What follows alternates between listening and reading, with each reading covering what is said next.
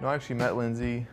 I was probably 23 at the time, going to the college group at Christ Community. I do remember John. I remember seeing him and thinking, he is extremely good looking, but way out of my league. Thought she was, right out of high school, 18 years old, Nothing I should be messing with. And he was always just behind the scenes. First time I saw her, I always thought, oh wow, I did get a little bit nervous.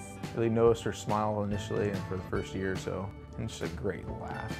She laughs at everybody looks, especially when she's really laughing. One of the first things I noticed was just how selfless and generous he is. I guess the great thing that stood out to me about Lindsey early on was that she's really compassionate, like she cared for people. I just started praying, God, I really think that this guy is worth it. I guess it progressed from being just somebody in my small group to something bigger. He just kind of asked my opinion, I'd really like to date you. More exclusive relationship where we'd go out, on dates and stuff. I told him, I was just you know what? God has just given me an extreme, powerful love for you. It worked out better than you would assume, me being gone for a year. It was definitely a challenge. Lindsey's really good at writing letters and, just being supportive. I just wasn't going to give up. I was just determined to love him and get through that. Yeah, it wasn't easy being in that environment while trying to maintain a relationship. I feel like it was really good for our relationship because we had to learn how to communicate. And I was really nervous before he came back because I was pretty sure that it was going to kind of be this, do I even know you? It was incredible to get back. See Lindsey for the first time in Lincoln, and we landed there. It was an incredible homecoming. It was good. He came back and we picked up where we left off. I went from, just the dating mentality to deciding that I wanted to ask Lindsey to marry me.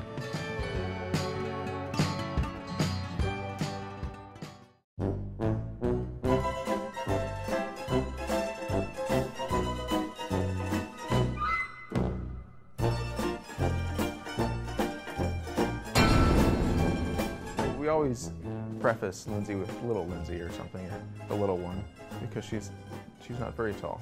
He does nag me. You think women nag? Wait till you meet John. I do like a little height that's less straining on the neck. I've had neck problems. He's pretty particular about the way he looks. She's slow as hell when it comes to cooking dinner. If you're hungry, screw it. He's extremely particular about his vehicles, which I appreciate, but it's a little all right, honey, let's go. She pulls the toilet paper down correctly, but whenever she's done, there seems to be the next ticket is cut in half somehow. I remember when I first met him, he washed his car at least once to twice a week, and that included waxing it and whatever. What Lindsey does to her hair is criminal. He's very much a stickler on time. It's just it turns into straw. It's very brittle, but it stays in place apparently. 5 minutes isn't that big of a deal. We can be fashionably late. She'll freak out oh my goodness, the world's gonna end tomorrow. My stomach hurts.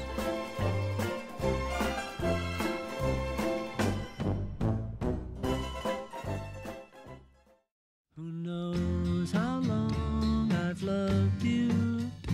You know I love you still. Will I wait a lonely lifetime if you want? I was trying to think of a way to ask Lindsey to marry me. I'm not too, flamboyant, creative, crazy person. I didn't think it would happen on Valentine's Day, but it did, and it was wonderful. I went over to Lindsey's apartment on February 14th at about 5 in the morning. It was 5 a.m. on Valentine's Day. And she would not answer the door. I didn't let him in and didn't let him in because I didn't know who was buzzing my buzzer. I kept buzzing the door, I kept calling her cell phone, texting her. My phone is always on silent, always. And about 15 minutes into waiting outside, she finally, looks at her phone. And finally I looked at it and I was like, maybe it's John. I don't know who else it would be. And she buzzes me in. Poor guy was out there freezing his butt off. And just made breakfast for her. And I got ready because I had to be to school early.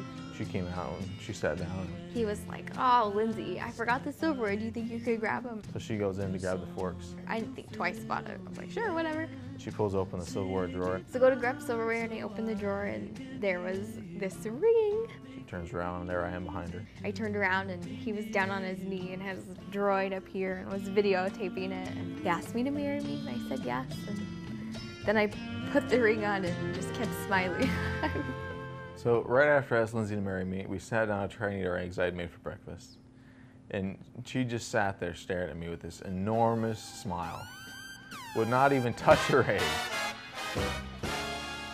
For the rest of the breakfast, she just sat there staring at me, probably ate 2 bites of the eggs. Kind of freaky.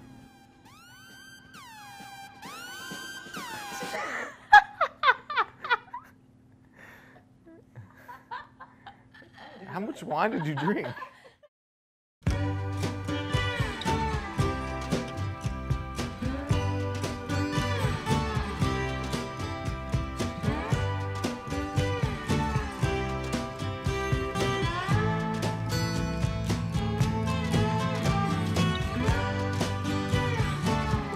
If not for you, babe, I couldn't even find the door. I couldn't even see the floor. I'd be sad and blue if not for you.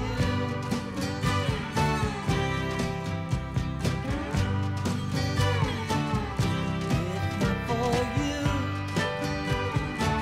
babe, the night would see me wide awake. The day would surely have to break. It would not be new if not for you.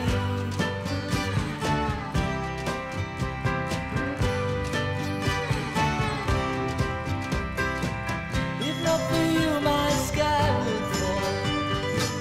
Rain would gather too. Without your love, I'd be nowhere at all. I'd be lost if not for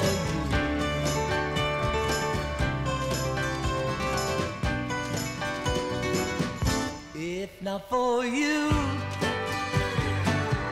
the winter would hold no spring.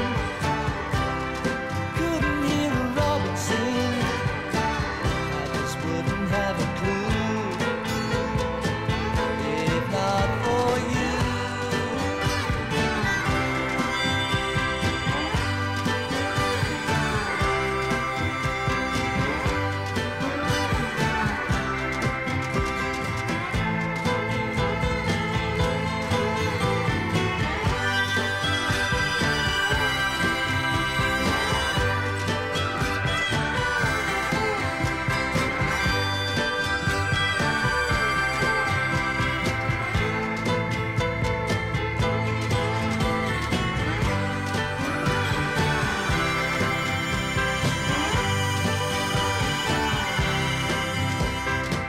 If not for you, my sky would fall. Rain would gather too. Without your love, I'd be nowhere at all. I'd be lost if not for you.